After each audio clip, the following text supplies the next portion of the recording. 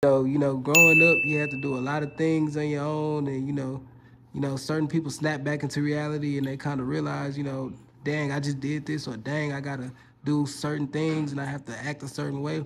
What age was it when you realized, okay, from now on, I gotta move like this, or I gotta move like that? Like, what age, were you when you realized, okay, I gotta move a certain way? After my ass got shot the first motherfucking time, oh God, Okay.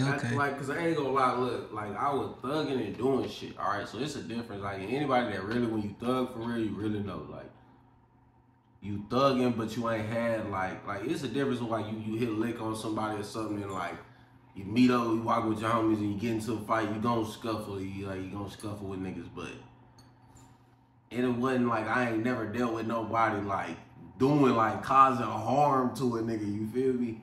So when I got shot the first time in my leg and shit with my partner Caleb and shit, bro, that shit kinda like I was sitting there, bro, and the motherfucker said it's a clean exit wound, in and out. All I heard her say was I was gonna go home that night.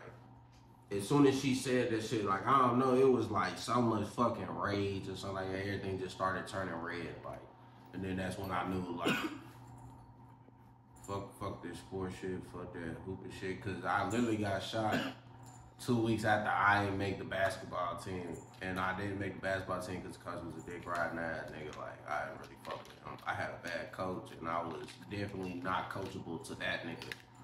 Wow, that's crazy. So dang, since you said that, I gotta ask this follow-up question. So have you made the team? Do you think that same situation would have occurred to you, or you think? Fuck no, cause my partner that I was like smoking and all the shit I was doing and shit with, I had some real ass on me. That's why I said I want to shout out Caleb. I want to shout out Will. I want to shout out Caleb mama, Caleb grandma. I want to shout out Gigi that used to always let me sleep on her floor because I stayed on the east side and went to school on the west. So when it get real late at night, it get real treacherous outside. She didn't want me to go home. She used to give me clothes from Ross and shit, and I used to sleep on her floor. Like it was certain shit to where they knew, like they believed in me hooping. So no, I wouldn't have been in none of that shit because my partners already told me, like, bro, you get on the team, bro, like your ass gonna straighten up. Like niggas already saying they didn't want to smoke with me. Yeah, it's crazy, man.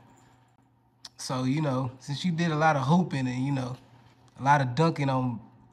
A lot of dunking on motherfuckers, We giving them too much sneak peek. Niggas be thinking my head too short and I can't. Yeah, I done seen you dunk on motherfuckers in person. You been on me since I was in the 4th grade, so like, it get bad on the gridiron, it get bad on hardwood, it get bad anywhere. It get real lonely on that island by yourself.